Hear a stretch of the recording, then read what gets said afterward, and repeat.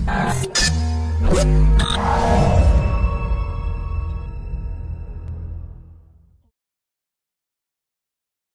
is Doug Ostafi with interRel Consulting Partners. In this presentation, we'll be taking a look at what's new in HFM with Release 1.2.4. In looking at the entire Oracle EPM suite, HFM received the biggest overhaul in comparison to the other products. HFM now boasts an independent platform, simplified architecture, improved performance, and some new functionality was also delivered with this release. Release 1.2.4 is certified on the Linux platform, but only for Exalytics, in addition to Windows platforms.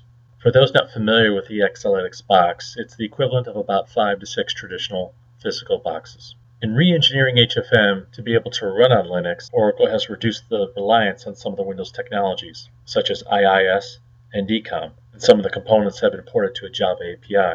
And we'll look at some of these in detail in the next couple slides.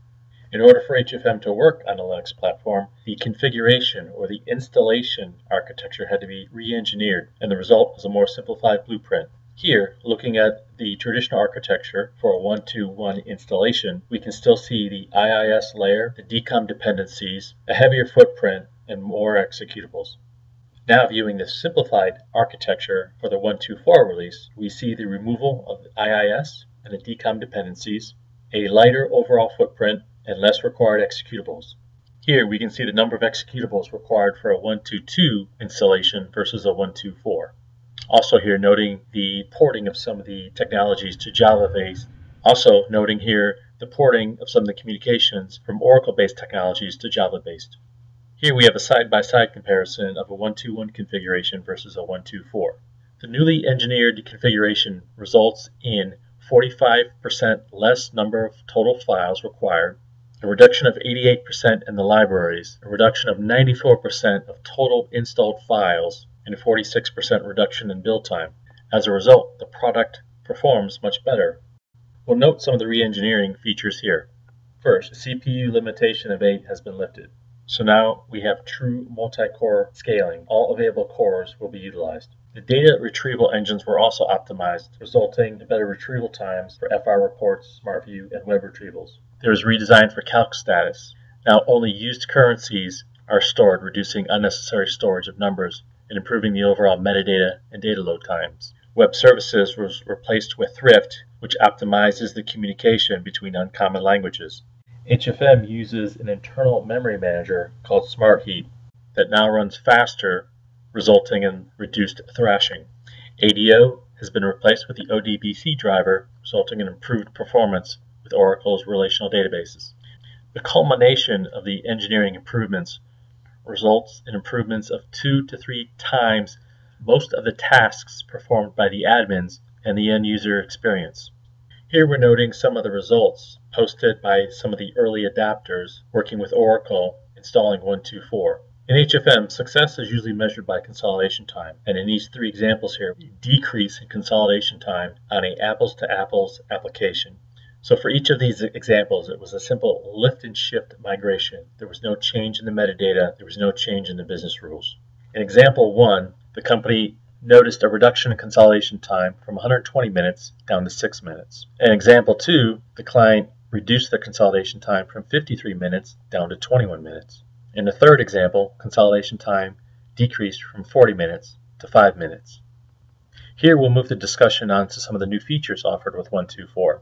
1.2.4 now supports IE11, but also note that support for IE8 has been dropped. With 1.2.4, you now have the option to select multiple files to load at a single time. For the end user working in the workspace, if multiple tabs are open, you can now reorder and move those tabs about. If you're upgrading to a new release from an existing release, you can use the metadata merge utility to merge your existing metadata files with the files in the latest version. SmartView now supports the color scheme on form exports. And lastly here, for those applications created in classic mode, the profile editor has been moved from the client to the web. Here I want to discuss some of the new features and some of the satellite products, not directly to HFM, but some of the products that work closely with HFM. For example, FR now has new text functions to retrieve information and attachments for financial reports. Windows restrictions have been lifted for the server install for the FR server install. From HFM, you can now seamlessly access OFMA and work with financial management dashboards. And FCM has a new module, the Supplemental Data Manager.